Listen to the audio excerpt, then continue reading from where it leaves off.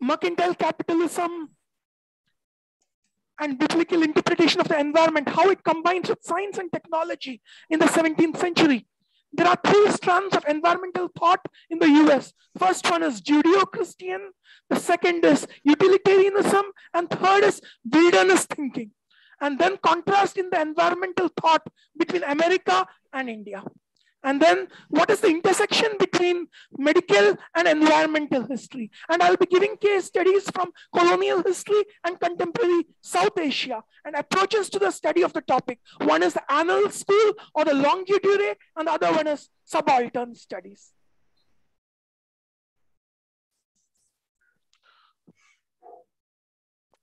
So this is what the first aspect.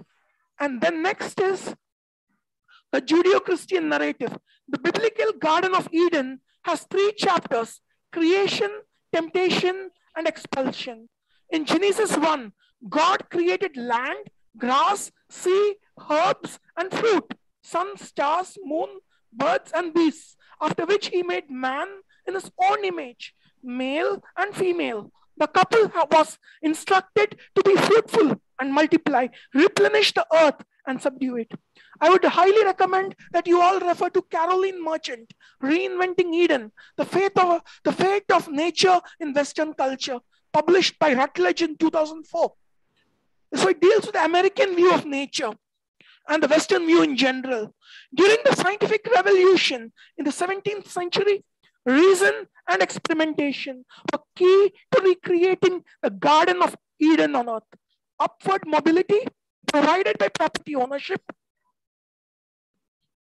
God's glory in the world was celebrated through nature's laws. This is during the scientific revolution in the 17th century. That is, it was appropriation of biblical idea of recreating Garden of Eden on Earth, and also how do you maximize productivity on land? So apply scientific principles. So that's very interesting. So nature was conceptualized as a mathematical order. The beginnings of conservation took place in the 17th century. From the mid 14th century to 15th century, outbreaks of bubonic plague decimated populations. Forests grew back, marshes returned. European population increased, and a new phenomenon called mercantile capitalism reshaped European land beginning the 17th century. During the 17th century, the Christian narrative of domination of nature was combined with science, technology, and capitalist development to remake the world as a controlled, managed Garden of Eden. So this is actually a personification of manifest destiny of US. That is, this is the Wild West. This is a canvas painting of Andrew Jackson, Trail of Tears. This is actually the westward movement of American frontier history. You can see the representation of Amerindians as savages. You can see the land being opened for cultivation, the white man moving with a plow to the west of the Mississippi River.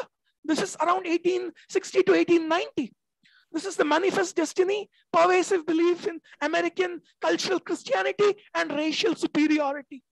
So this you see in Americans' treatment of the Philippines, the application of manifest destiny principle, distinguishing tropical other from that of America. Civilization's role to keep wilderness in check, control or mastery of nature, that is grasslands being brought under the plow. This photo shows it all. Infinite resources. This lady represents manifest destiny. Very interesting aspect, frontier aspect of American history. Now, let's go to Adam Smith. Adam Smith, I'm sorry for jumping to and fro in chronology, but I wanted to keep the discussion more or less limited to philosophy of history so that you'll get a better idea on how to approach the new subject of environmental history. There's a lot written in Indonesia, but we need to join the dots. I'll come to that later, but now I will be speaking about Adam Smith. Adam Smith, the father of modern economics, discussed 4 stages of economic development: hunting, animal husbandry, farming, and commerce. Smith argued that hunting and animal husbandry should be replaced by agriculture and commerce in wealth of nations. While nature has potential to provide humans with necessities of life, It is worthless unless it is transformed by human labor. Nature instills conscience in humankind and enables them to carry out God's plans. But nature can also be recalcitrant. People must be prepared to override a recalcitrant nature. Smith constructed a master narrative in which it was civilization's role to keep wilderness in check, within inverted commas. That is very important. That is how human labor adds value to the land. That's what Smith wants to say in his treatise, Wealth of Nations. So what is American environmental thought? Compared to tropical landscapes, temperate landscapes are more benign. They're amenable to utilitarian ends. They can be cultivated. English philosopher Aldous Huxley pointed out that worship of nature came easily to those who lived under a temperate sky in the age of Henry Ford. A particular weakness of American thought is its narrow focus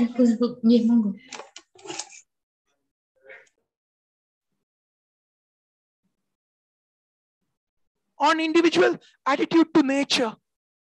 There is limited focus to locate these attitudes in the cultural context.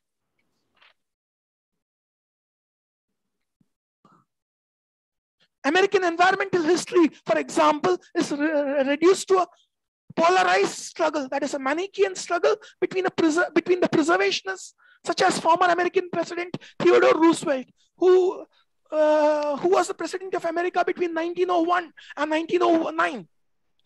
He believed in the creation of wilderness parks or nature reserves throughout the US. He intended to preserve nature for its own sake, and utilitarians who, with the aid of science, intended to transform nature into useful commodities. Roderick Nash is a utilitarian in American environmental thought. Third stream of thought in American environmental history is the Native American philosophy. Primitivist theory of history has inspired radical proposals such as reduction of the world's population by 90%, biocentric equality, best represented by Native American thinker Vine de Loria Jr. Hunters and food gatherers were perhaps the only real environmentalists, that it was imperative to reduce the world population by 90%. So this is very important. So now I will be speaking about what is the difference, what is unique about South or Southeast Asian environmental history. I'll be giving examples from India. Wilderness is the prevailing environmental philosophy in the US, that is preserving nature for its own sake, whereas in India, it is agrarianism. Mahatma Gandhi invoked the spirit of community, so intrinsic to present cultures. You see, mobilization of Gandhi on developmental projects in the 1920s. You see him organizing satyagraha, non-violent resistance to building dams on rivers in the Bombay presidency, the Mulshi satyagraha of Mahatma Gandhi. So it is question about livelihood, securing people's livelihood to land and land issues. People have an emotional connect with land. So it is not diverse from culture. Environmentalism in India, it is not diverse from struggle for land. In the US, wilderness thinking is hostile to agriculture. In India, agricultural thinking is not predisposed to the conservation of wild animals. Human environmental or animal conflict rather is more conspicuous in India. You should refer to Ramachandra Guha's authoritative How Much Should a Person Consume? This is published by University of California at Berkeley, 2006. Very important to understand this aspect, differences in environmental thinking and what gives Southeast Asian environmental history its own standing. So we should use this as a case study, India as a case study. So now I will be speaking about a Gandhian perspective of environmental thinking in India. So have you all heard of Chipko movement? Chipko movement is actually an environmental movement in Himalayan region of Garhwal, that is close to the Nepal-China border, I would say. So what happened in here, the region was, it was actually under the British colony, it was a British colony under indirect British rule, rich in forest resources, temperate broadleaf forests. So after independence, there was a proposal to give away the land for contractual timber harvesting to big companies. So women, local women, They organized a human chain inspired by Miraben, Gandhi's follower, Sundarlal Bahuguna. He was an environmentalist inspired by Gandhi. A non-violent satyagraha, a human chain, hugging trees, prevention of deforestation, and also it is a question of access to livelihood for women. Trees, for example, they provide fuel. Trees also have an emotional connect with women. That is, many social activities take place around trees. For example, trees are worshipped by native people in the Himalayas. So you see, it's not just about environmental conservation. It also has a cultural connect. But in US, it's all only about environmental conservation, preservation of habitat of the gray wolf in the Yellowstone National Park, those kinds of issues. So it's very different, the approach to environment in both countries, in India as well as US. India has a higher population density compared to US. It's very interesting. It's more holistic. I had actually done a course in environmental history as a master's student 13 years back in the University of Iowa. And some of the PowerPoint slides are taken from my notes, actually, master's notes. This is actually the women who formed the human chain Chipko movement, 1974, 67 to 74. They form a human chain hugging the trees, non-violent. Now I will be speaking about environmentalism in China. So how is, that's a new alternative, right? A Marxian alternative to environmental history, 50s to 70s. Between 1949 and 76, Mao Zedong sought to redesign Chinese society by remodeling nature. In 1950s, Soviet-style industrialization and environmental issues, they cropped up. That is, Soviet-style industrialization would mean large-scale industrialization. He repudiated environmentalists who warned about China's imminent population rise. He believed that China's rising population could serve as a counterforce to the Soviet Union. And it could also stand up to Western threats. It could also maximize productivity in the communes. The Great Leap Forward, 58 to 60, decimated China's forests. Utopian hydroelectric projects displace millions from their land. This is actually very interesting. Maoist propaganda, the campaign against the four pests, the rats, the sparrow, the flies, and the mosquito, right? Very interesting. And why is this important? Because sparrows symbolically, they devour grain, right? So they devour grain, so they are parasites. So they need to be put down to increase productivity of grain in the commune. I will say that it could be argued that it created a famine in 60, that is the decimation of sparrows, millions of sparrows. And Mao instead had to substitute sparrow with bedbug in the campaign against four pests. So it's very interesting to see how cultural, how it is very important to, it is interesting to see mobilization of people based on political propaganda in China and cultural notions. For example, the communist propaganda poster depicting the foolish old man. You can see this poster here on the right, who moved mountains, and this is Dazai, and terracing rice fields for cultivation, and using commune brigades, and that maximizes productivity. In Dazai experiment, it was centralized. The same pattern was exported to other communes as well, say in Guangdong, Yunnan, other provinces of China. So what happens when one model is exported to other parts? Very interesting to see. So Mao's thought on the environment, humans could transcend environment. There's a certain man-environment dualism in Mao's thought. Human mastery of nature, use of militarized metaphors such as war against nature, political repression of intellectuals, utopian urgency, dogmatic conformity, and state-ordered relocation. Refer to Judith Shapiro's book, Mao's War Against Nature. That's an important reading if you want to understand the nature of communist thinking on environment. So this is what happens when sparrows are killed, increase in locust population that devours crops, famine following the Great Leap around 1960. By 1960, Mao orders removal of sparrows from big pest campaign and replaces them with bed bugs. So now I will be showing you how we can actually bring about a conversation between urban history, environmental history, and medical history. In University of Ireland, many professors, I believe, work on anthropology, ecofeminism. There are few who work on urban history and others who work on medical history. So what is the intersection? Let us think about the Indian Ocean as a disease zone.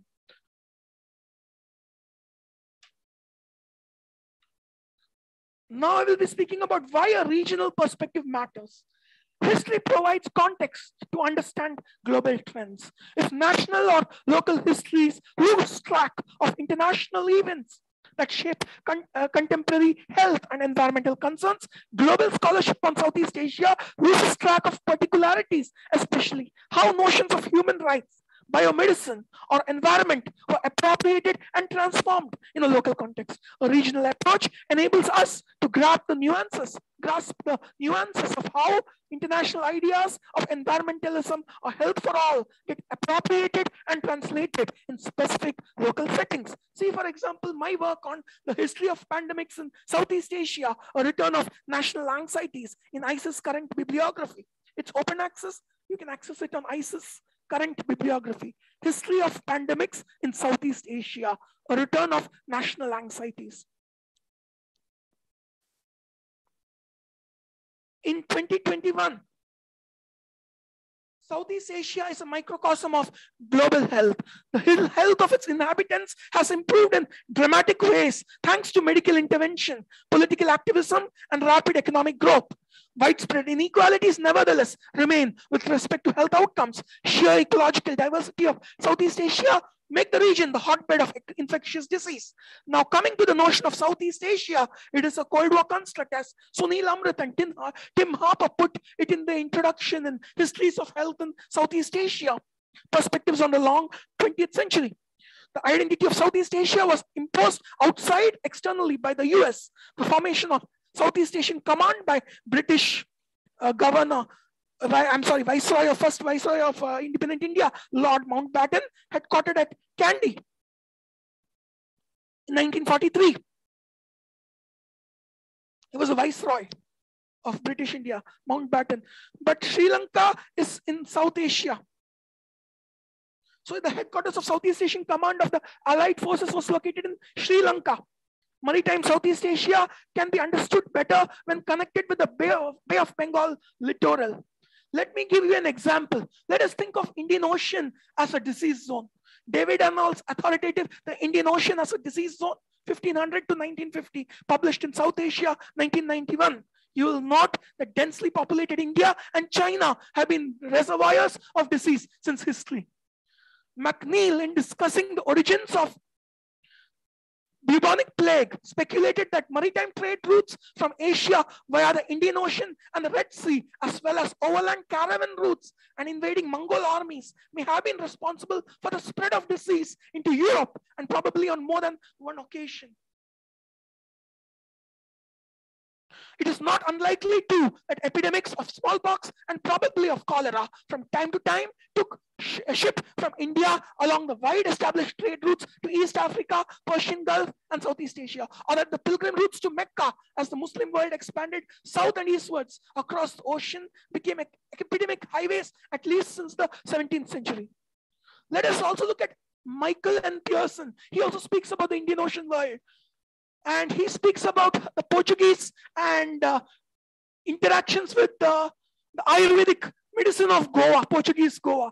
So the ways in which Portuguese appropriated Goan Indian materia medica, that's very interesting. Not only diseases, but also medical drugs and practices crossed the ocean or traversed its northern rim.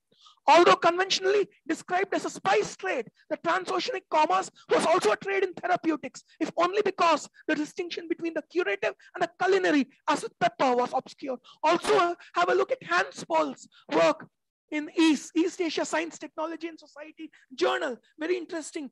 He speaks about Indo-European women as intermediaries in the circulation of medical ideas between Netherlands, Indies, and Holland, and the ways in which the spice trade forces us to rethink the origins of the scientific revolution, and the way in which Dutch East Indies was central in some ways to the scientific revolution. Very interesting. Even in the 19th century, the European accounts of Asian materia medica were so full of substances we regard today as spices or beverages that their proper place might seem to be the kitchen, not the pharmacy. An interesting account is provided also by Hal Cook, Matters of Exchange, to better understand the ways in which Indies archipelago contributed to the scientific revolution in the 17th century in the Netherlands. There was, besides, a trade in more exotic cargoes like African rhino horn, prized in the East as an aphrodisiac. Aphrodisiac is a painkiller, or in staples like opium, which spread through the Muslim contact and conquest to become an important medical drug, as well as a narcotic in medieval South Asia. The great diversity of societies and civilizations clustered around the shores of the Indian Ocean littoral and its neighborhood gulfs and seas precluded the emergence before 1500 of a single perspective on disease and healing. But the establishment of Hinduized culture in parts of Southeast Asia, for example, say Sri Vijaya or Majapahit Empire, brought in ideas from India on disease causing and controlling deities, just as the subsequent rise of Islam introduced new medical terms, concepts, and therapeutic practices. Smallpox deity in Myanmar, in Thailand. Then you have smallpox deity in Bali. The notion that bad karma causes smallpox deaths, that was a notion prevalent in Bali until around the 19th century, again imported from India, the idea. Then think about Islamic medicine and healing. Let's look at Jennifer Nurse's work on Islamic healing. Do you all remember in 2017, I introduced you to the work of Jennifer Nurse on Islamic healing? That is in the medieval period of Indian history. Wali Sunan Gresik, he was actually originally from Transoxiana region. He spent some time in the Delhi Sultanate. He brought in ideas of Islamic healing into northern coast of Java, and Jennifer Nurse's article shows the way in which healing helped in Islamization of Java. Very interesting, and the way in which Islamic healing syncretizes with Javanese cosmology of healing. Dukun for her, according to Nurse's article, is a Perso-Arabic import. Dukun, that is, it is derived from the Persian word dukan or pharmacy. So very interesting to see how ideas, how the translation of, cultural translation of medical ideas in medieval Indian/Indonesian or Indian archipelago history. Very interesting.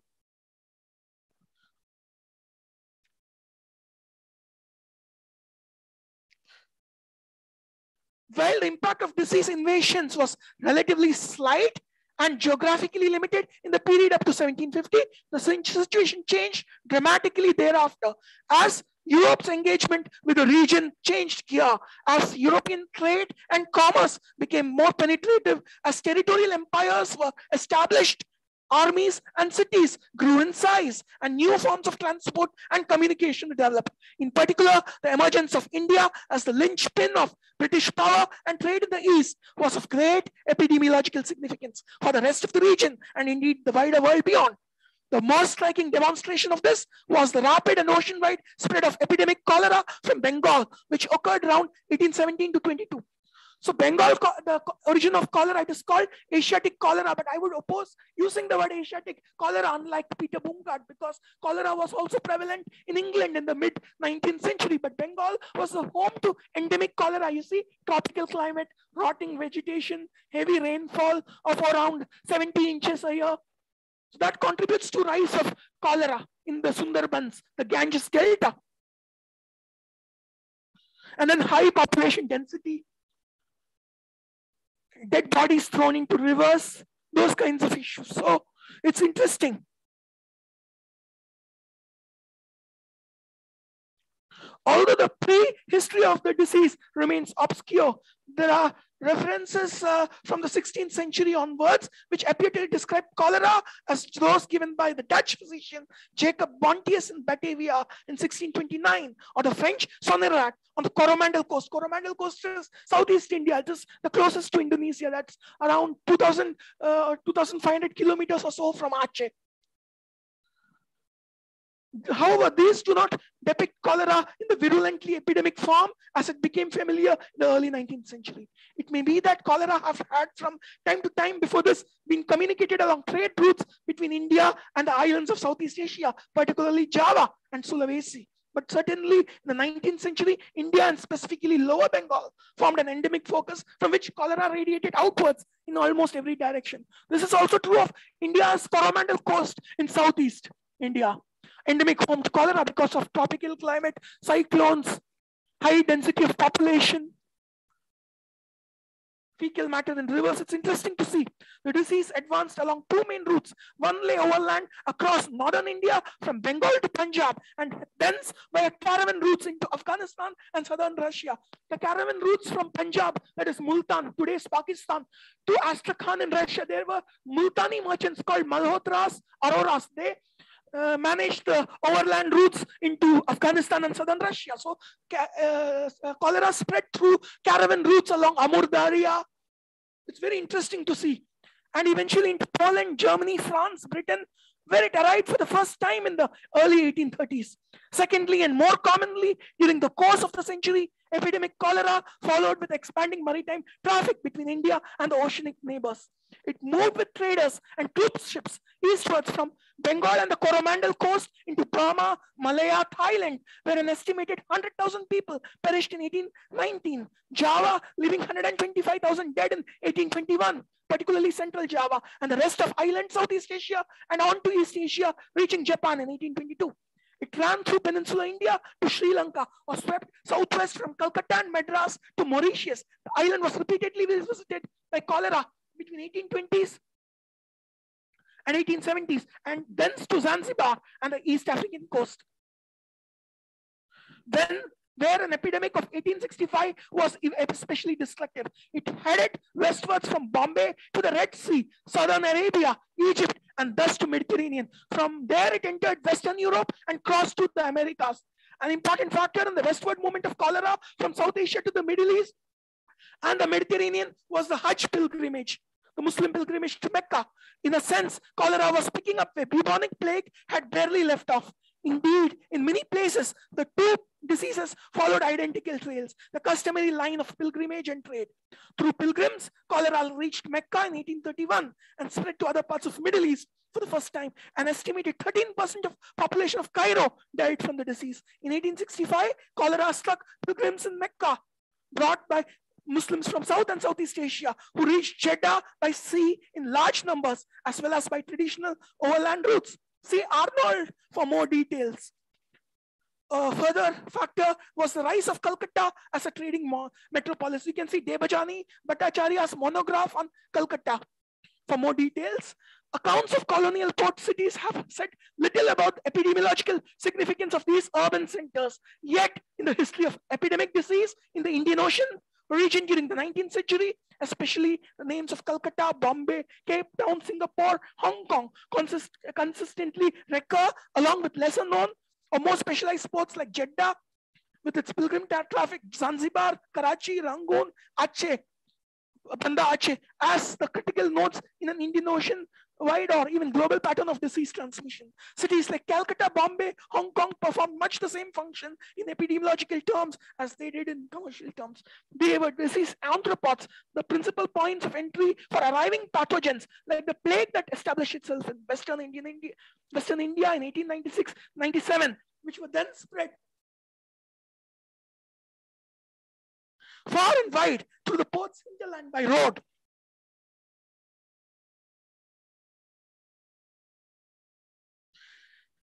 And rail, and there were points of departure from which diseases like the plague, Hong Kong in 1896 were exported to other parts of the ocean. By virtue of the geographical position and social characteristics, port cities might also be singularly suited as reservoirs and key incubators of disease. This photo from Calcutta, 1896, you see, inoculation of poor population in Shantytown. This is Waldemar Hofkin supervising inoculation of local people. You see, Calcutta, crowded housing, that is cramped living, water pollution, all that is its location on banks of River Hooghly, annual flooding of River Ganges. All this contributes to rise of endemic cholera. It becomes epidemic during certain years. This is actually from the Wellcome collection. This is actually very interesting. Batavia. Can you see Batavia? On the left, you see lightly shaded region. This is actually swampy region. You see a marshy area. This you see some paddy fields. You see polders here, rice felder, that is rice fields on the right hand side. Then you see Chinese here. Here you see where I'm pointing the arrow. You see Chinese settlement very close to the North Java coast. It's you have coastal marshlands, congenial for spread of malaria. And then you have southward movement of population. That is the fortified settlement of Batavia gets demolished, and then it moves southwards towards what is today known as Jalan Tengku Umar. So that's very interesting. This is 1845 Batavia, Chinese settlement close to the coast and salt paddy and coastal marshland. This is 1918 malariometric survey in Jakarta. In around that time, you have land improvements for prevention of malaria. Both are from, the second image is from KITLV. First one is an open access image from Wikimedia Commons.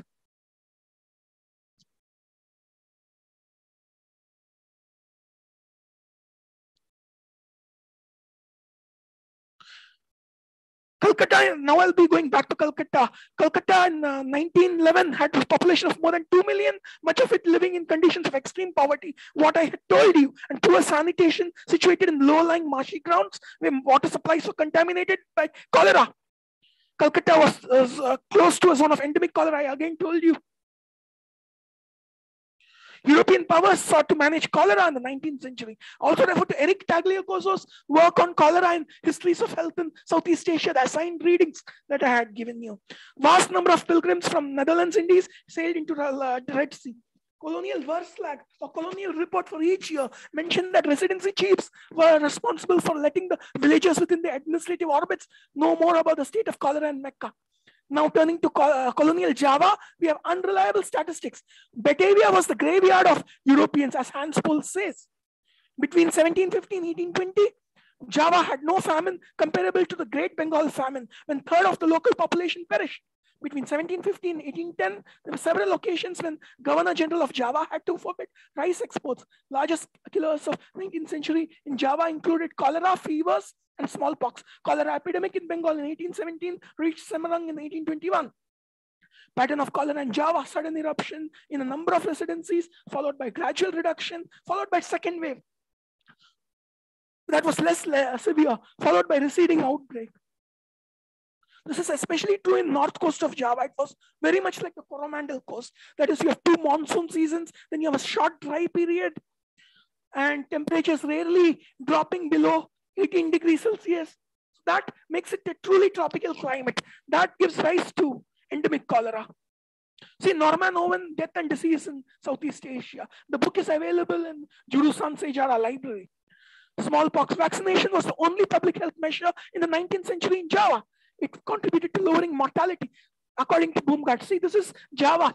The Department of Health Services vaccinating a woman. This is around 1910. So it was the only way in which the colonial government got to know many villagers, actually. It was a form of state medicine.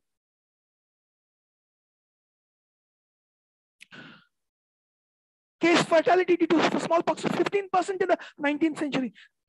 In my own article, Eradicating Smallpox in Indonesia, the Archipelagic Challenge in Health and History, 2010, I note that vaccination was introduced in Java in 1804. That was a time during the Napoleonic occupation of Netherlands. And then there was Anglo-French rivalry. Both British and the French were keen to offer smallpox inoculation to Dutch. So smallpox vaccination was introduced to Netherlands East Indies during the period of political turmoil around between 1804 and 1815. Very interesting.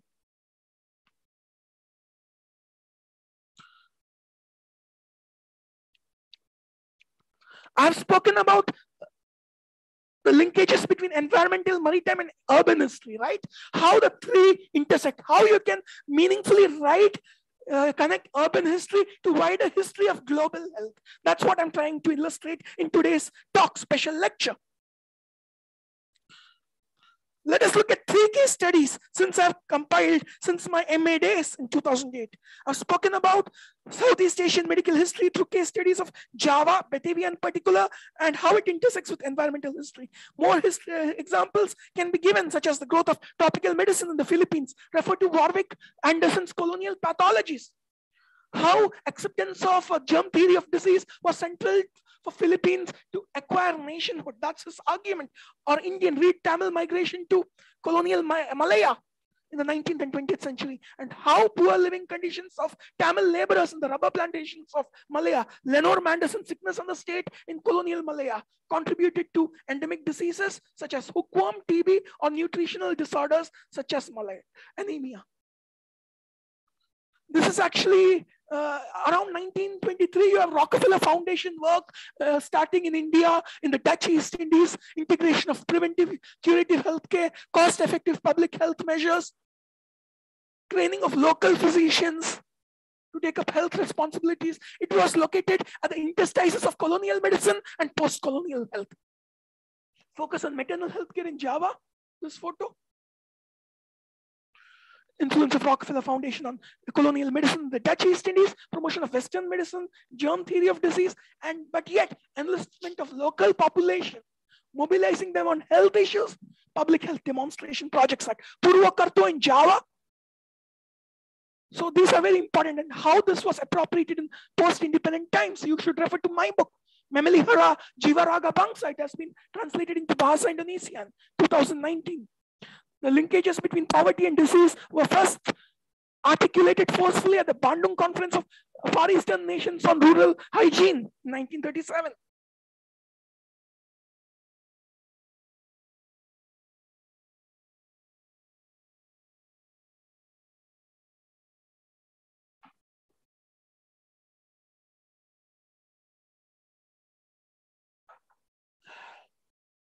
Now I will be situating environment and medical history within the paradigm of modernization. So the idea of development, so what is that? After World War II, colonialism was discredited in South and Southeast Asia with the independence of Philippines, India, Myanmar, Indonesia, Sri Lanka between 46 and 48. The common program for social and economic development that would lead developing countries of the region to a modernization trajectory prescribed by the West. How did environmental and disease eradication get enmeshed in modernization trajectory? Exploration of natural resources. Exploitation of natural resources. See, for example, Suzanne Moon's discussion of the steel plant in Justice, Geography and Steel in Osiris. Elements of nature were defined as natural resources only if they were of value to industry. For example, Pembangunan in India, 5-year plan of. In Indonesia, Pembangunan in Indonesia, first 5-year plan of India. How to utilize natural resources. That was a major component of the first 5-year plans of Indonesia and India, respectively, in the 50s. In the 60s and 70s, environmentalism was confined as a social movement in Europe and North America. When it reached South Asia and Southeast Asia, it took the form as a social movement in Europe and in a limited form similar to that of Europe and North America, such as saving large mammalian species such as tigers, elephants. In some cases, villagers resisted the implementation of national and international plans. In 1990s, the notion of sustainable development gains traction. For example, harvesting fisheries, slowing greenhouse gas emissions. Southeast Asia was a site of global environmentalism. So what is at stake in modernization theory? Indigenous knowledge is undervalued, for example. See, Randall Packard's Global Public Health. He has written a monograph, Intervention into Lives of Other People, published by Cambridge University Press. Also refer to my article, No Nation Can Go Forward When It Is Crippled by Disease, Philippine Science on the Cold War in 1950s, where I speak about the ways in which malaria eradication in Mindanao in southern Philippines was used by President Manuel Roxas to industrialize the island, suppress Hak Balahap rebellion. Again, environmental history, opening up regions for development using malaria and as a means eradication use. That is interesting. This is the book I was talking to you about. Paul Greenough edited Nature in the Global South. environmental projects in South and Southeast Asia. Very interesting because it has a Southeast Asian focus. Around 12 to 13 chapters, densely written, and I'd used it in my master's. Referring to Paul Greenhouse's Pathogens, Bug Marks, and Political Emergency, I would like to point out that India and Bangladesh saved as the last bastions of smallpox after the disease was extirpated in 72 in Indonesia. So how to link environmental and medical history. Paul Greenhouse's essay is a model case study. That's why I deliberately introduced it in my talk. I don't have the book with me. I have a copy of the chapter, but not the whole book. So whatever I have put on PPT, it is from memory of the 2008 notes and lecture. In both cases, smallpox eradication and tiger conservation. Subalterns, that is subaltern history from below. Peasants, fishermen, farmers, laborers, they squared off with scientists in debates about conservation. That is, how do you divorce conservation from livelihoods of people? What I was talking to you earlier, in the case of tiger conservation in the Sundarbans and smallpox eradication in South Asia, both were a part of a global campaign to conserve tigers and eradicate smallpox. Both campaigns highlighted India's global commitment at a time when the country had angered Western governments over support to Bangladesh liberation struggle and detonating a secretly prepared nuclear bomb in 1974. Smallpox eradication was about extirpating a species, whereas Project Tiger was about conservation of a species. So this is the book. Please take down Paul Greenhouse's chapter, Pathogens, Bug Marks, and Political Emergency, Nature in the Global South, Environmental Projects in South and Southeast Asia. Durham, North Carolina, Duke University Press, 2003. So this is the point that Paul Greenhouse makes in this chapter.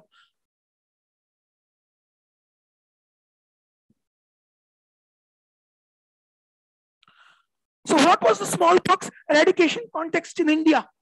India implemented its national smallpox eradication program in 1963. It's a very diverse country. Northern India is densely populated. Population of the Indian state of Uttar Pradesh more than exceeds the population of Brazil. So it would be the 6th most populated country on earth. Maharashtra's population equals that of the Philippines. So Kerala, the southern state of Kerala has a high population density, but its population is only around 35 million or so. And a large, sizable majority is diasporic, settled in either in Malaya or in Malaysia or in the Persian Gulf states. So it's very interesting to see. And now, because of Kerala's aging, you have interstate migration. That's a different story. That is immigration of people from northern India to poor northern India to economically rich southern India. Southern India's per capita is more like Indonesia. Northern India's per capita income is more like Ethiopia. Even those days, it was similar in the 60s. Northern India was more densely populated. It was more populous than southern India, much higher fertility rate. So for a higher density of population, coincides with, it provides a fertile breeding ground for smallpox. So you have mass vaccination of the entire population. And the problem is interstate migration. For example, in the Indian state of Bihar, Eastern Indian state of Bihar, rich in minerals and forests. You have a lot of migrant labor from other states. And it becomes difficult to vaccinate them. So smallpox was spread through interstate travel in India, particularly in the 60s. Why smallpox was slated for the by the World Health Organization for eradication 58, it has no animal transmission. It is only transmitted from one human to another. Eradication of the disease was globally attainable by 1980, as the disease does not have a known animal reservoir. By 1964, in India, as the mass eradication program was unfolded, national smallpox eradication, migrant workers, fishermen, villagers accounted for bulk of disease transmission. And then you have pilgrimages. For example, Bihar is also home to Hinduism, Buddhism, and Jainism. Jainism is another religion in India that reveres wildlife. You have Pavapuri pilgrimage. So there were Jain pilgrims who refused to be vaccinated because there was a feeling that vaccine was sourced from lymph of a cow. That was at least during the colonial period, but in the post-colonial period, yeah, freeze-dried vaccine and all that invented. So you're to convince Jain pilgrims traveling to Pavapuri. Pavapuri is in Bihar. That is, it's a site where Lord Mahavira, the 24th Jain Tirthankara, he was actually a Jain guru who obtained salvation in Pavapuri. So it was actually, they knew that it was a microorganism that had to be extirpated, and extirpation of any living organism is contrary to Jain philosophy. Very interesting. So they went on, the Jain Muni went on fast, and then the WHO team had to convince the Jain Muni to annul their fast. They convinced them that smallpox eradication wasn't the greater common good and all that. So it's, you see how the program had to bend to religious diktats, similar to Indonesia, where vaccination in Ramadan, it was rumored that it would ruin a person's fasting. Then the Indonesian government in the new order had to cite a diktat from Ulama Sahih Muslim Islam to say that vaccination in Ramadan was equal to amputation of an infected limb. So that encouraged vaccination during Ramadan. So you see how religious sentiments of people have to be taken into account. Between 67 and 72, India shifted from mass vaccination using to that is of uninfected population to using surveillance. Surveillance is using smallpox detection card like this. That is, this is a child having smallpox. The worker would go from house to house. Do you have symptoms of rash, fever? Then tick, tick, tick. If a child is found, he or she would be reported to the authorities. Whole house would be quarantined. If anybody in the family was uninfected, they would be vaccinated. So ring contact, vaccination of all ring contact of uninfected people. And then that is containment. So that is very interesting. So this is actually sourced from Michigan Library. And the strategy was pioneered in Indonesia, by the way. That is in Indonesia, that is shift from surveillance to containment, from mass vaccination to surveillance and containment, using smallpox recognition cards. And smallpox was eradicated in Indonesia in 1974 at a time when the Bihar Health Ministry was embroiled in a controversy with the WHO because Bihar government wanted to implement smallpox mass vaccination while WHO wanted surveillance and containment. And Karan Singh, the health minister, had to tread a delicate line between the Bihar Health Ministry on one hand and the WHO on the other. So this is very interesting. This is Prime Minister Indira Gandhi with a tiger. Project Tiger was implemented in 1973.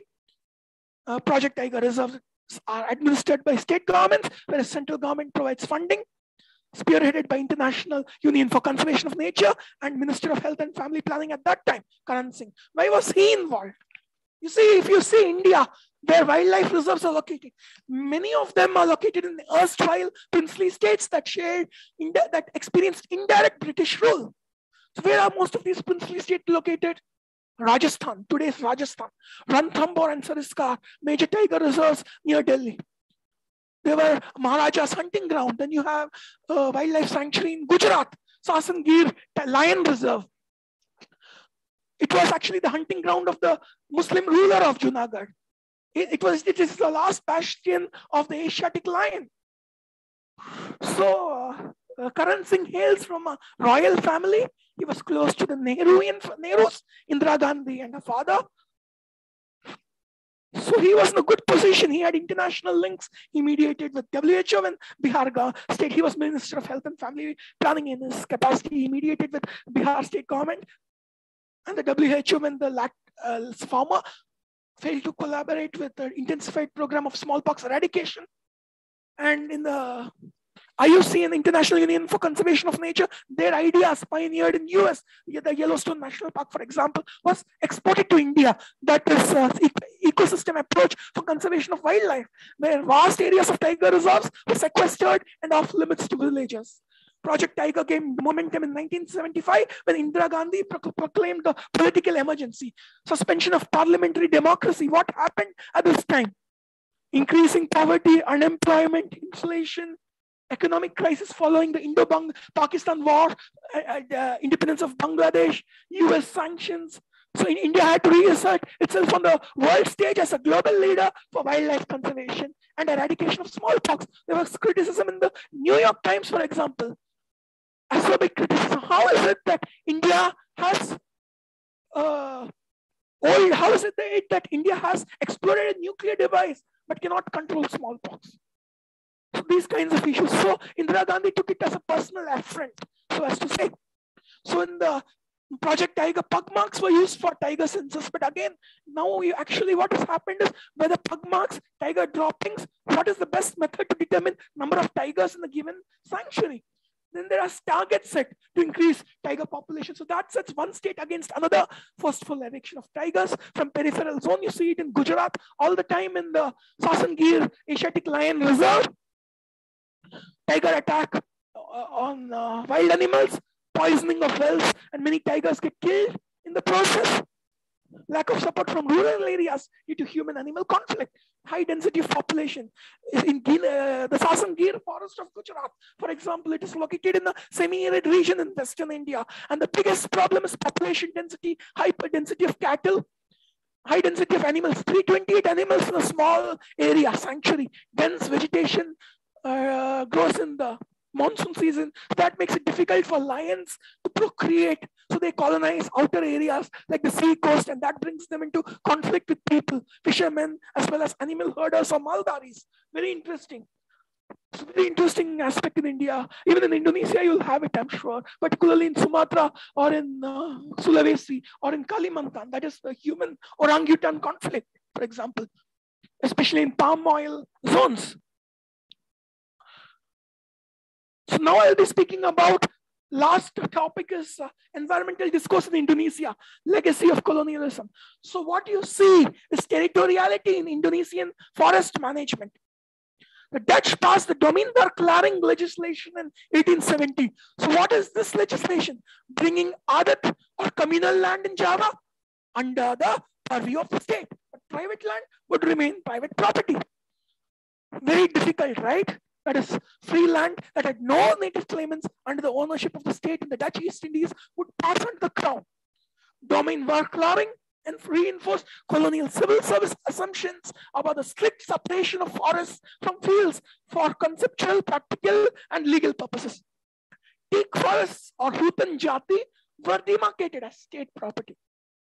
Domeinverklaring was passed in Java, but its legality was challenged by the regional colonial administration in Borneo. So you see, the colonial administration was not a monolithic group. You see differences between Java and Borneo. So now what happens after independence? What was environmental conservation in Sukarno era? There was negligible investment in Kalimantan. Number one, hostility to foreign investment in general. Indonesianization of the economy, berdiri di atas kaki sendiri, or standing on one's 2 feet. In the early 60s, Western Kalimantan was the theater of confrontation between Sukarno and Malaysia, because Sukarno feared an imperialist encirclement of Indonesia. Basic Agrarian Law, 1960, Undang-Undang Dasar tentang Agraria, eliminated specific customary differences between Tanah Adat, customary land, and other kinds of property, private property. Claimants for Tanah Adat could sell it legally to other Indonesian citizens. Single legal code for administration was seen as a unifying factor, because Sukarno tried to bring the nation together, right? There was differences, political differences between Islamists and Musjimi. So he had to tread very carefully on all fronts, including health, the environment. Diminished the authority of indigenous people over ethnic territory that they claimed as their own under Dutch, specifically Kalimantan. Forests now coded as state land, even when boundaries were not formally demarcated. Local rights to forest produce was recognized, but territorial rights of individual communities over the land was not recognized in the Sukarno era. So it becomes a difficult period for environmental conservation. There were inconsistencies in Undang-Undang Dasar Agraria implementation. Undang-Undang Pokok Dasar Agraria recognized claims made by individuals who could prove that they had owned and managed specific products, forest products such as honey trees. But product rights granted to people did not earn them territory rights, which I was telling you. So colonial legacy of forest as territorial domain continues. This also continues in the New Order era. At this time, you see concessions granted to logging companies, state mapping exercises on forest land. And then what you have in Sumatra and Kalimantan is Adat is recognized nominally by the state. But when Tana Adat conflicts with national interests or state ideology remains supreme. So that is what you see in Papua, you see in Aceh, you see in Sulawesi, you see in Kalimantan, you see in Sumatra, you see in Nusa Tenggara. See Nancy Lee Peluso's chapter in Nature in the Global South for further details. There is a saying in Indonesia that if you sell durian from the forest, especially in Kalimantan, it is like selling your grandmother. So development experts, particularly from Orde Baru, would dismiss this as grandmother's wisdom, or they would dismiss it as hearsay. But when you think about it from an anthropological perspective, a holistic perspective, selling durians is like selling your grandmother. It means that you clear the forest, you use fertilizers, there is contamination of the soil. Durian also has cultural significance in Kalimantan. So that cultural significance is obliterated in favor of a commercial gain. These are some of the things we have to take into account when we think about nature in the global south. How environmentalism is reduced to just conserving large mammals, WWF, for example, or IUCN, for example, what you see on National Geographic. But cultural aspects, for example, creation of sacred grouse in India, especially in Rajasthan. We have all over India particularly, but I would like to talk about Rajasthan very, very briefly. You have sacred grouse, Acacia cineraria. It is called cagery. The pods of Acacia cineraria, they provide grazing fodder for cattle. The pods are consumed by people during drought. So tropical thorn forest is revered as an abode of Lord Vishnu by the local desert community of Bishnoi. The women do not use trees for fuel. Instead, what they do is they use animal dung, dried animal cow dung as fuel. Deer, for example, even if they attack crops, they are tolerated because sometimes they eat weeds as well, black buck. Their dung contributes to soil fertility. Orphan deer are breastfed by women. So these kinds of issues, you see, that is Mother Nature, that is black bucks, sacred grouse, they are protected by Bishnois. Once you had a case where Bollywood actor Salman Khan was prosecuted by Bishnois for illegally shooting down a black buck in a nature reserve in the Thar Desert. Very interesting. Now, a last point is disaster medicine and environmental history. So, archipelagic Southeast Asia is vulnerable to climate change. Global warming, you see floods in Jakarta, Surabaya, Bangkok, Hanoi. Then you have droughts in Nusa Tenggara, particularly, central Myanmar, particularly.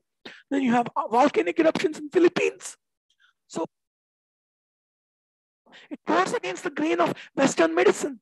That is a holistic perspective, greatest good of greatest number.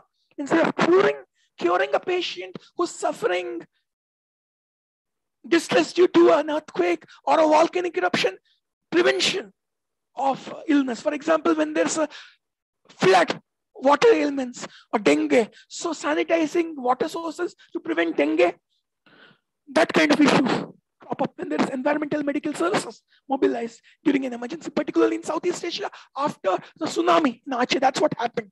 Counseling services, but that should get more emphasis, I believe, in Southeast Asia. Indonesia, for example, there are only 1,200 psychiatrists for a population of 250 million people, as Hans Puls has repeatedly pointed out in his seminars. For more on disaster medicine and environmental history linkages, see Bankoff's chapter and Tim Harper and Sunil Amrit's edited volume, Histories of Health in Southeast Asia. What are the new emerging threats? Zoonotic diseases, drug-resistant malaria strains on the Myanmar-Thailand border. multi-resistant, drug-resistant TB. In mid-2000s, around 2006-7, Indonesian Minister of Health refuses to share avian influenza samples with the WHO, citing the notion of viral sovereignty, a notion that was subsequently invoked by China in the current COVID-19 crisis in 2020, when it refused to share COVID-19 samples with the WHO. See Celia Lau's 2019 article in Medical Anthropology Theory. So what happens is, in the mid-2000s, Indonesia, especially West Java, was at the epicenter of an avian influenza pandemic. Outbreak, I'm sorry. At that time, the Indonesian Minister of Health, Siti Fadila Supari, expressed apprehensions that viral samples obtained by WHO from both humans as well as avian influenza from Indonesia constituted national patrimony, that WHO collaboration with Novartis and other pharmaceuticals went against the principle of generic drugs, that is making drugs accessible to countries most affected at a nominal price. So Indonesia exhibited its leadership on the global stage, particularly in the mid-2000s, and the notion of viral sovereignty was subsequently invoked by China. That is, after the Wuhan outbreak, China did not share its viral sequencing samples with the WHO, citing the same notion of viral sovereignty. What are the new concepts in environmental and medical history? Planetary health recognizes anthropogenic disturbances in the ecosystem, disruption of global climate system, pollution, rapid diversity loss, reconfiguration of global biogeochemical cycles, including carbon, nitrogen, phosphorus, pervasive changes in land use, freshwater scarcity, and scarcity of arable land. Climate change increases vulnerability to infectious diseases and natural hazards such as floods, hurricanes, droughts, and heat waves. These disasters affect physical and mental well-being, including nutritional outcomes. For example, how COVID affects nutritional outcomes, or how does heat wave in Gujarat affect mental health, food security, and what was the cultural perspective on a heat wave in Gujarat? These kinds of issues. How does desertification in India contribute to heat wave in semi-desert areas or in urban areas, particularly Ahmedabad, located close to on the margins of the Great Indian Desert? These kinds of issues. Then to conclude, limits of modernization theory with respect to applying environmental philosophies appropriated from the West to South and Southeast Asia. Case studies from India and Indonesia respectively highlight the significance of using either subaltern approach, that is, if we can use oral history to document resistance, popular resistance to vaccination, or creation of sanctuaries for protection of wildlife, that is subaltern approach. Or longitudinal continuities and change. For example, you analyze flooding through history, or heat waves through a historical approach. How did the people in past think of heat waves? How does heat wave aggravate with global warming? How does heat wave affect food security? Things like that. How does heat wave exacerbate outbreaks of measles? Things like that. Or how does it aggravate outbreaks of waterborne diseases? Or how does it lead to water insecurity?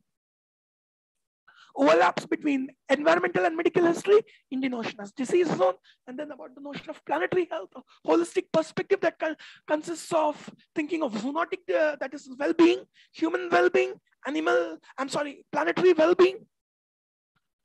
Connecting the dots, that is a big challenge. That is, there are people I know in Jurusan, Sejara, and Fakultas Ilmu Budaya who deal with diverse themes. For example, flooding in Surabaya, Nulak Marane, cultural practices for preventing paddy pests in Bali, or there are cases where people speak about environmental history of Besuki.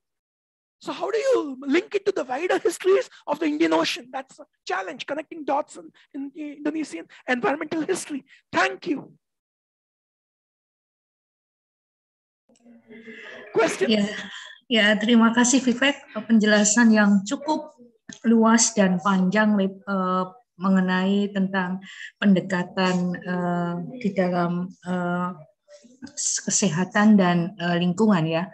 Dan saya kira ini cukup menarik ya bagi kita yang terutama mahasiswa, our student in Indonesia, mengenai bagaimana ini menjadi sebuah hal yang bisa dilakukan, karena ini menjadi sebuah satu kesatuan sebenarnya. Kalau kita berbicara mengenai lingkungan, pasti akan kita bicara mengenai hal yang lainnya, salah satunya adalah kesehatan.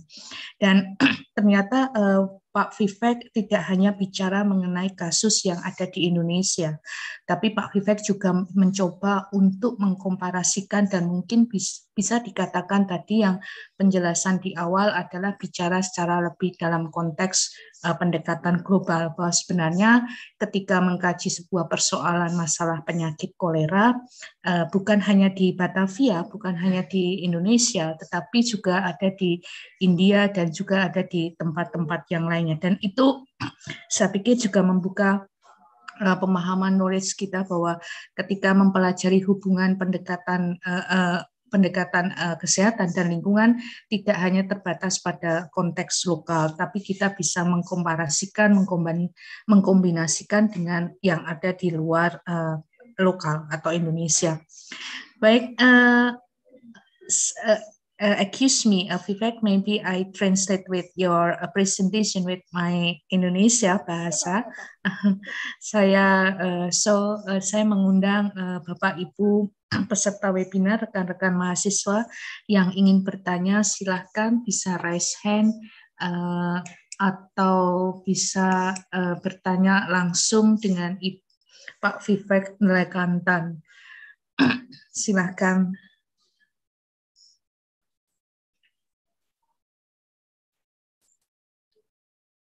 Oke, Pak Sarkawi, selamat datang. Ya, silakan Pak Vivek, Pak Sarkawi. Halo Vivek, how are you? Senang sekali ketemu dengan Pak Sarkawi. Sorry? I'm very happy to meet with you. Okay, thank you. Yeah, I had a long time not hear from you. I hope one day we can meet again in Surabaya. I'm very excited about that. It's a second home. Thank you for making Yeah. second okay, home. Thank you. So this time the quota program, maybe next time a young professor like Horton. Thank you. Yeah. Okay, I'm sorry I cannot join this interesting lecture from the beginning. So I just want to, I would like to thank to Dr. Vivek again and again to share your knowledge with us. If I'm not mistaken, this is your third time giving lectures in the Department of History in Universitas Airlangga, ya Bu Maria. Ini ketiga kalinya Bu Pak Vivek memberi kuliah. Ya I have one simple question Pak Vivek. I just want to know the progress of medical history in India. So maybe you can compare with Southeast Asia and India. Thank you, Bu Nur. Thank you, Pak Sarkavi. Actually, Indian medical history is a very wide field, especially colonial medicine. It's well developed, I would say. There's so much written about Bombay, about Calcutta port cities in general. A lot written about maritime histories, about maritime medical knowledge, for example. There is also work done on diaspora, Indian East Indian doctors. But I think there is more need to be done about role of WHO in India. There is some work done on smallpox eradication, but more needs to be done on 1950s or 70s for that matter. Similar to Indonesia. Very similar situation. Yeah. Okay, thank you, Pak Vivek. Terima kasih Pak Sarkawi. Saya mengundang yang lainnya untuk bertanya, menanyakan ini mengenai bagaimana sebenarnya persoalan kesehatan dan lingkungan. Misalnya, apakah itu perlu menjadi sebuah metode yang baru, metodologi yang baru di dalam pengkajian penulisan sejarah misalnya, atau apapun Anda bisa bertanya dengan Pak Vivek. Kebetulan Pak Vivek ini seperti yang sudah disampaikan oleh Pak Sarkawi pernah stay di sini di Surabaya selama beberapa waktu ya. Dan sambil menunggu yang lainnya, ini ada satu pertanyaan. We have one questions from our student Vivek. You can see in the chat room from Rama Narendra. Mungkin Rama Narendra ada di ruang chat ini, bisa off cam. You can see and you can historically whether there was any difference between Indian Muslims and other denominations, Hindus, Sikhs, on how they perceive their environment. I think no. In India, for example, if you think of the Sundarbans as an ecological zone, tigers are very much feared. They are worshipped as Bano Bibi by Muslims, by Hindus as well. So you see, there's really no difference because Islam in India was highly influenced by Sufism. So really there was no difference as such. Jains, for example, biocentric theory of life. Buddhists, again, biocentric theory of life. Biocentric, that is primacy of life. That is, I was talking about Adam and Eve, how God had created the world for Adam to enjoy, right? And dominate. But that is not the case in Indic religions. That's very interesting. So Islam in India is very much influenced by currents, local currents, by Sufism. So local deities such as Bano Bibi, there is an integration of Islam and shamanism. So as to say, even if you see Kyrgyzstan, for example, you see the local shaman practices Tengarism, it integrates well with Islam. So you see spirits being venerated, or you see legends like Manas, War of 40 Kings in Kyrgyzstan, things like that. So it's very interesting to see how culture interacts with religion and how it comes in helping to conserve the environment.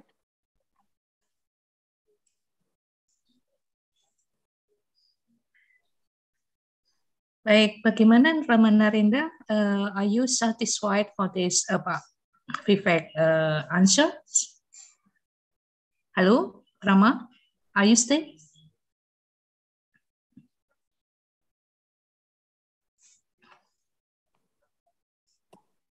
Okay, she say with the chat room, thank you for your answers.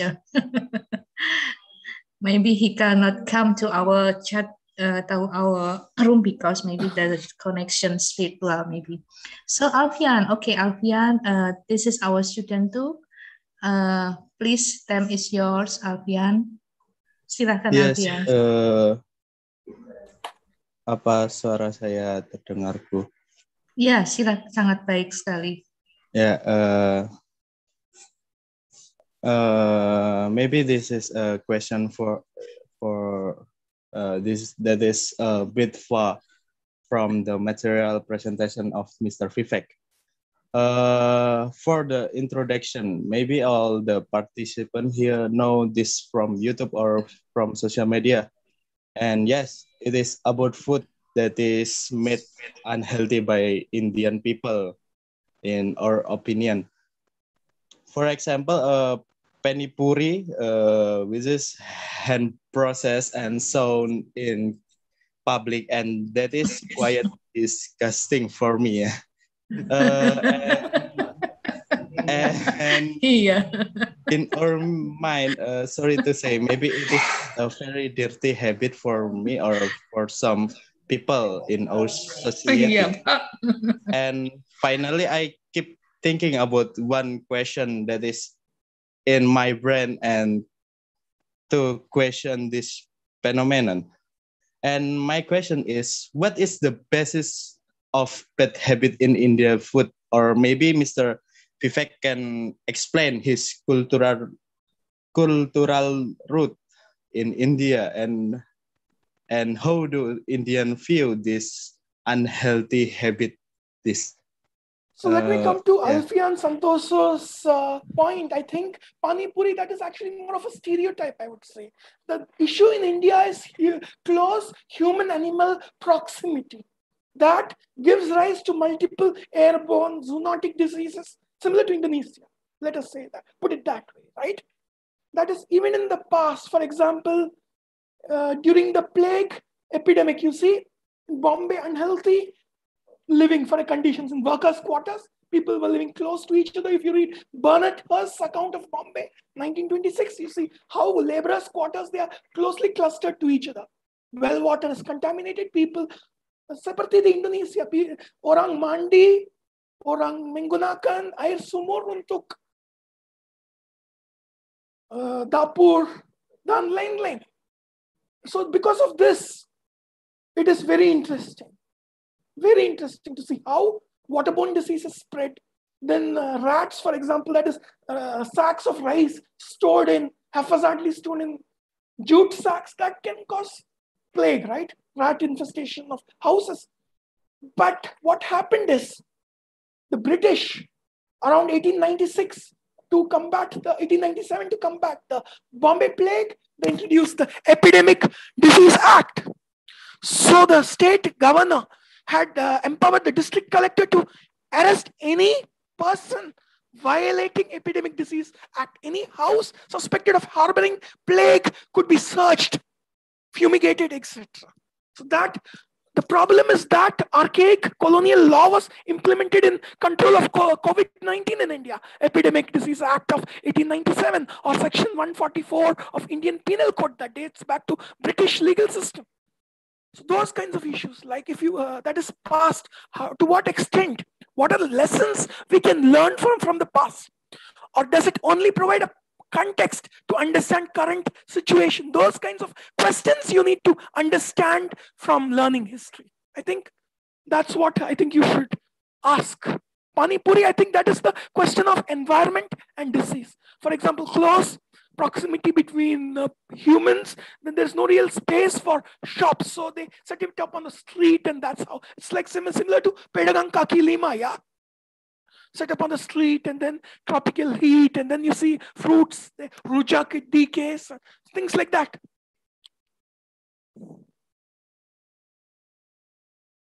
Yes, thank you for the answer.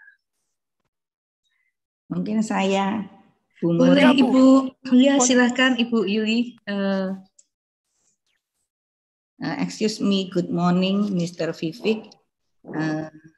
I'm Julia Se from medical faculty. I want to ask you one question. Why does malaria in Indonesia, especially Kalimantan, maybe Papua, have difficult to be controlled? There are still many cases there. Please explain the other countries in the world that can eliminate malaria. Thank you. Thank you, Bu Juliasi. It's a very helpful question, because in Indonesia, what I saw in my own research in the 50s was that Anopheline species and Plasmodium, it developed resistance to insecticide DDT, because DDT was used in combination with dieldrin in the fields of Banyumas. So what happens is to bait as a bait, fishing bait. So that's the reason it was used in small doses. So Plasmodium, it developed resistance to DDT in the 50s. In Kalimantan, what happened in the 60s was low confrontation with Malaysia, yeah? 1963. So malaria eradication was suspended.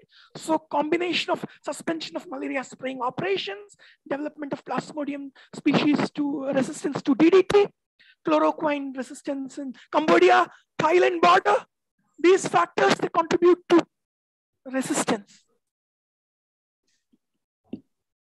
of malaria to conventional pesticides.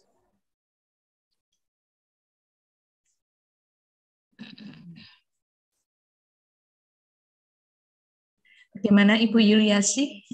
Mungkin ada yang bisa dipertanyakan kembali. Terima kasih. Thanks for your good explanation. Ya, untuk sekedar informasi, Ibu Yuliasi, sebenarnya Pak Vivek juga menyinggung di dalam bukunya, salah satu bukunya kalau tidak salah, mengenai kesehatan di era Soekarno. Is it true, Vivek, Pak Vivek? Yeah, that's your book in the last published in from Gramedia.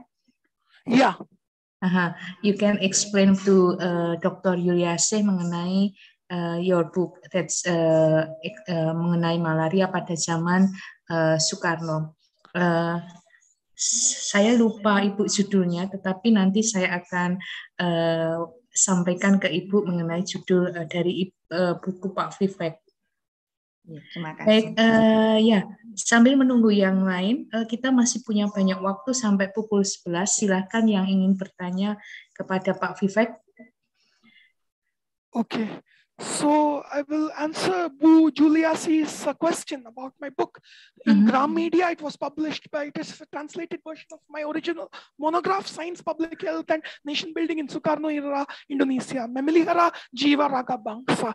Bagaimana Indonesia menggunakan pembasmian malaria untuk rekonstruksi manusia Indonesia yang baru dengan prinsip Manipulurstek pada 50-an. That's one aspect that I cover. The second aspect is the way in which malaria eradication was used by the US, particularly under President Dwight Eisenhower, to purchase the loyalties of third world countries, particularly Indonesia, Philippines, and India, in its fight against communism, because poverty and disease was seen as a breeding ground of communism. So Indonesia appropriated the notion of developing outer islands for cultivation. That is, Sukarno believed that outer islands and Java could support a population of 250 million people. Indonesia was rich in resources. To open the land for cultivation, you had to clear the land of malaria. So DDT was used, but he wanted to take aid only on his own terms, not according to American terms. So those kinds of issues, delicate politics played a major role in suspension of American aid to Indonesia, because Indonesia wanted to see malaria eradication as part of its nation building endeavor, Pembangunan. Malaria and pembasmian malaria di Indonesia berhubungan dengan ide pembangunan. Tapi di Amerika menggunakan malaria untuk pembasmian atau menghapus ide komunisme. Ada kontradiksi di sini karena Soekarno menggunakan bantuan komunis dan Islamist party. So you see, those kinds of issues. Around 59, the Cold War peaks in Indonesia, turns hot, you can see, so as to say. Especially with the implementation of the malaria eradication campaign. That's a major feature of my book. That is chapter 4, the campaign against big 4 endemic diseases. So you see tuberculosis, malaria, yaws, and leprosy. I also speak about drug-resistant TB in my book, Bu Juliasi. You may be interested in that as well, because Indonesia was among the first countries where malaria resistance, the anopheline resistance to DDT was first demonstrated scientifically by the Malaria Institute in Jakarta. Scientific research in Indonesia was thorough in the 50s, but organization of the campaign was haphazard. That was the problem. That is, for example, who would provide funding to the provincial governments, or how would the regional governments get funding for malaria eradication? Those kinds of issues. Decentralization of governance poses threats to disease eradication today as well as it was during the 50s. Like supplies run out, then WHO supplies run out, then you have to route orders from Semarang, from Yogyakarta to Semarang, Semarang to Java, Java to Delhi, Delhi to Geneva, those kinds of issues. CRO to Geneva, those World Health Organization regional office to Geneva, those kinds of complex issues. So that eliminates coordination. So that makes coordinated activity difficult in health. Even though epidemiological studies from Indonesia were thorough in the 50s, because it was the first country where DDT resistance was demonstrated. They had the second largest malaria eradication campaign in the world after India. It's very interesting and very important chapter, not only in Indonesian, but also global history, the Indonesian malaria eradication campaign. So apart from that, you can also refer to I've used a lot of Sukarno speeches in my work, like how revolutionary rhetoric gets into health. For example, in Indonesia, scientists say that is, we do not get a chance. There was misuse of vehicles used in malaria eradication campaign given by USAID, and WHO regional office for Southeast Asia to mediate, to use the good officers of the Ministry of Health to get the people on ground comply with WHO directives. So it was a very complex situation. Ministry of Health, Prime Minister Juanda, WHO Regional Director for Southeast Asia, playing the middle ground, the brokering ground between provincial health authorities and doctors on one hand, and on the other hand, you have Geneva, USAID, those kinds of issues surface in my book. Political history, integration with the history of medicine.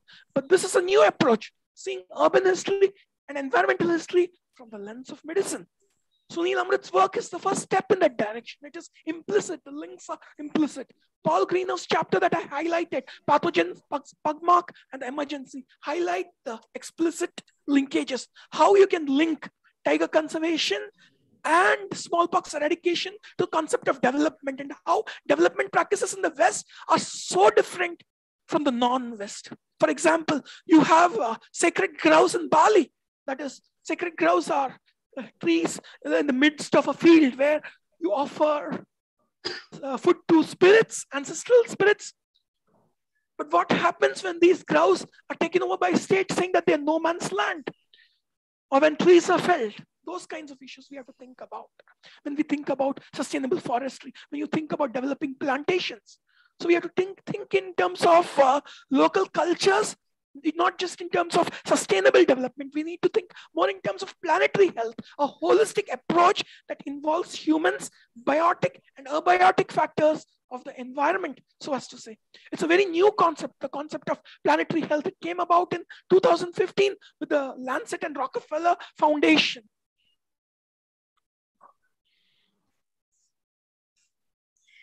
Menarik ya Ibu Yuliasih, nanti bisa kolaborasi dengan Vivek untuk meneliti mengenai malaria. Yeah, thanks. I'll find that book at Gramedia. Gramedia is not far from my home. Terima kasih Bu Mulyati. Sama-sama Ibu. Satu pertanyaan mungkin yang berkaitan masih dengan malaria from Pak Laude Rabani. Pak Laude, I invite you to ask Pak Vivek, maybe. Halo.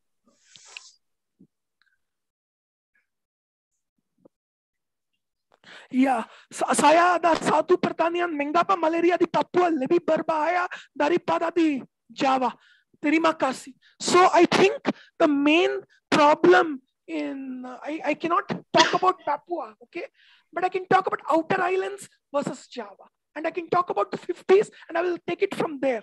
That is, what happens is, pada dalam 50-an ya, Papua di luar Indonesia, meski di tangan Belanda. So around 63, 64, it becomes a part of Indonesia. And then you have political uncertainties.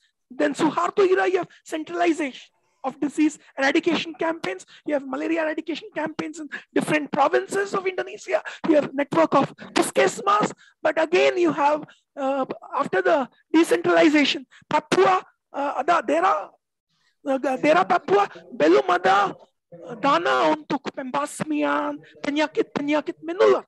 Tapi ada biaya dari pemerintah pusat ya. Belum ada koordinasi pada era desentralisasi, khususnya di pulau luar Jawa. So decentralization is a mixed blessing in Indonesian public health. Kadang-kadang decentralisasi project jahit solusi yang spesifik untuk masalah penyakit menular. Tapi kadang-kadang ada masalah. Karena koordinasi, belum ada koordinasi di antara pusat, daerah, dan provinsi karena decentralisasi. So that is what I would like to say.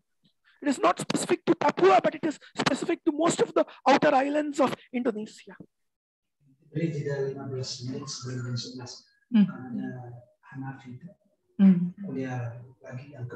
Oh ya. Jadi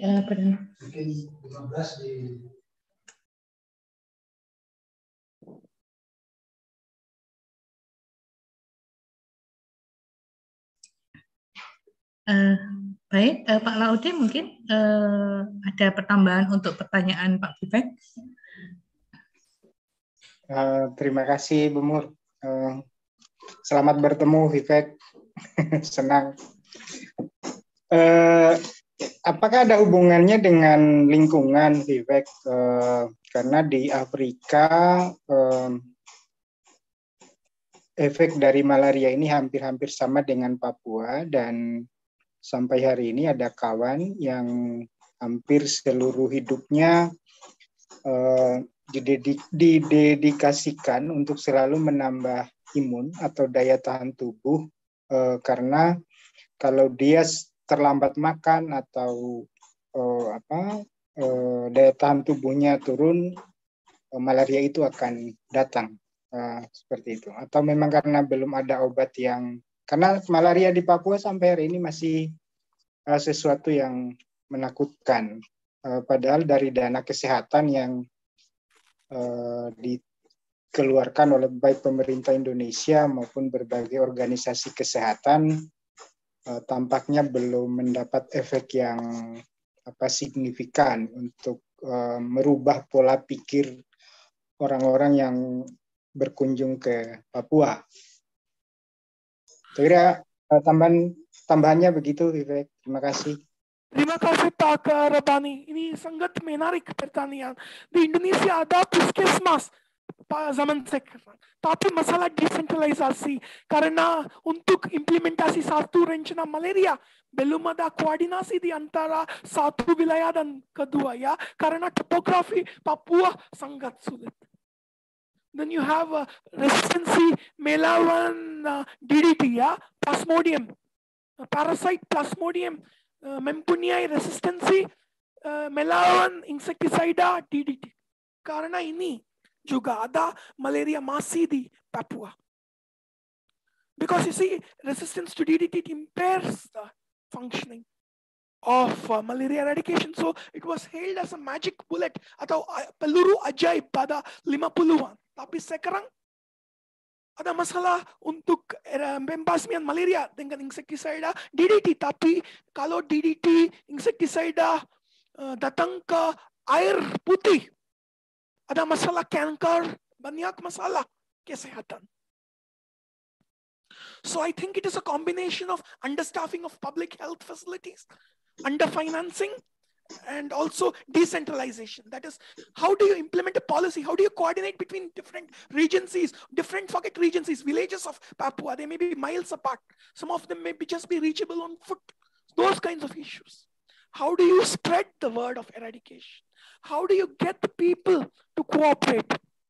For example, there may be some, let me tell you about the example of penyakit cacar. Ketika saya di S2 di University of Iowa, saya riset tentang penyakit cacar di Indonesia, khususnya di Pulau Sulawesi. Di Sulawesi ada satu mitos bahwa penyakit cacar adalah satu firman dari it was a king's disease, atau satu raja, penyakit raja. Kalau satu orang terjangkit dengan penyakit cacar, mereka dapat makan yang dingin, sepertinya papaya, daun papaya, atau cucumber, or you say fruits. So a person would be fed cooling foods, jauh dari nyamuk. So he or she would be given a place to sleep, tempat tidur jauh dari nyamuk. So these kinds of issues, that is bad air would spread smallpox. Ada berbeda, pikiran berbeda, orang Bugis berbeda daripada WHO pada 60-an. So people in Makassar, they resisted the WHO when it implemented a program of surveillance and containment. Surveillance dan containment, pencegahan penyakit cacar dengan vaksinasi yang selektif dan isolasi orang yang terjangkit dengan cacar. So this is a problem in Makassar. So and then there was a case where vaccinators were attacked with knives in Makassar. So these kinds of issues where you do not take the aspirations of the local people, where you do not take into account traditional beliefs of healing. This is what happens when there's a disconnect between what is implemented in Geneva and what is happening on the ground. That is why planetary health has to go beyond sustainable development, beyond global health, beyond addressing issues of poverty. What you're seeing in countries like Austria, in countries like Sweden, snowballing of COVID-19, yeah? highly educated population, good public health system, booster vaccines. So vaccine resistant COVID strains, that is what it is rumored about. So how do you get people to wear masks, particularly in Melbourne? Because karena di Melbourne, Pak Rabani, saya melihat bahwa hanya orang yang sakit menggunakan masker. Tapi orang yang sehat seperti kita belum ada menggunakan masker. So they are attacked. People who are forced to wear masks, they attack healthy people, they attack those. So those kinds of issues happened in Melbourne as well. So I think we need to take cultural beliefs regarding health, illness when you design a public health policy. Environment also has to play a role because, say, for example, in Kalimantan, or say, for example, in some hilly parts of Sumatra, smallpox was personified again as a king's disease. That is, there were rituals to expatiate smallpox, expunge smallpox, that is through rivers, actually. Expunge smallpox through rivers. There was ritual because it was believed by certain dire groups that smallpox was brought in from outside. So if you can if we can get an access to Han Napen's book, it is published by KITLV Press. So it relates smallpox to the environment, that is to riverine trade in Kalimantan, or that is upland, lowland in Sumatra, that is banished to the lowlands in Sumatra. So those kinds of issues. People go upland when there is smallpox, things like that. So we need to take into account environment as well for accounting for how diseases spread. Because demography by itself doesn't make sense. I think we need to take into account cultural beliefs of the people to understand how diseases spread, incidence, prevalence. So with that, we can determine from where it originates, because most of the contact in Sumatra comes from lowland. Same with Kalimantan, similar in the case with Sulawesi. Okay, thank you, Vivek. Begitu, Pak Rabani? Ya, terima kasih, Vivek. Thank you. Sama-sama. Terima kasih, Pak.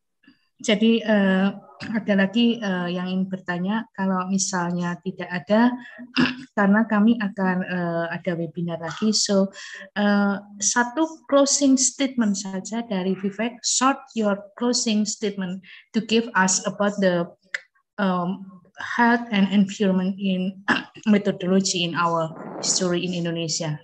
Please. Thank you, Bumur. I think first, I think I really appreciate the fact that I'm very proud of the fact that Universitas Airlangga is among the top 500 global universities, surpassing several American universities as well. That's a real achievement. It highlights the diversity of research undertaken in Jurusan Sejarah and Fakultas Ilmu Budaya, and we should encourage more such interdisciplinary ventures and international ventures. I'm really, really happy to note this development, QS rankings development. And I think I would like to conclude by stating that we need to connect the dots. One big strength of Indonesian history, particularly history of medicine and environmental history, is we have so much of diversity. So for example, women and plague in Solo, or leprosy in venereal disease in Surabaya, flooding in Surabaya, or someone else would have written a wonderful article on Jember, Basuki Tiger Reserve. But how do you relate this to non-Western environmental thought, and how do you relate this to global environmental thought? And what issues emerge when you deal with these thoughts? What are the shortcomings of development, and how history can inform practice? These kinds of issues, I think we need to encourage more debates within Indonesia on these kinds of practical issues, like how history can inform current forestry policy. New Order era had some good ideas like sustainable development, but sustainable development by itself is not enough for conserving orangutan or for conserving forestry. We need to take into account people's sentiments as well. For example, in Kalimantan, there's a saying, if you sell durian, it is like selling your grandmother, or rubber is our rice. For a scientist, what? Rubber is rice? Rubbish. But for a person in Kalimantan, rubber, it is black gold. You sell rubber, you get rice. So you see, those kinds of issues we need to take into account. Livelihood issues while designing health policy. So planetary health, that is interconnectedness between animal-human health. For example, let us think of the tsunami. That was before the emergence of planetary health as an episteme, 2004. What happened in the Indian Ocean tsunami? In the Indian Ocean tsunami, Aceh was first affected. Also, Kadalur district of Tamil Nadu was affected equally badly. So see the interconnected histories of the Bay of Bengal, or the interconnected histories between India and Indonesia through the Bay of Bengal. See the similar kind of issues that cropped up. Trauma, lack of mental health professionals to deal with emergency situations, those kinds of issues. So I think we need to have a new methodology, such as integrating planetary health with history of medicine, environmental history, and urban history. Because global warming is also a global threat. Like Chennai for this year suffered from severe flooding. Like it received around 80 inches of rainfall, 40% more than average, annual average. Mumbai received twice its annual average rainfall. It's like Jakarta's rain, twice the annual average rainfall of Jakarta this year we received. And there was Banjir and all that. So what is the reason? It has been occurring for 3 years.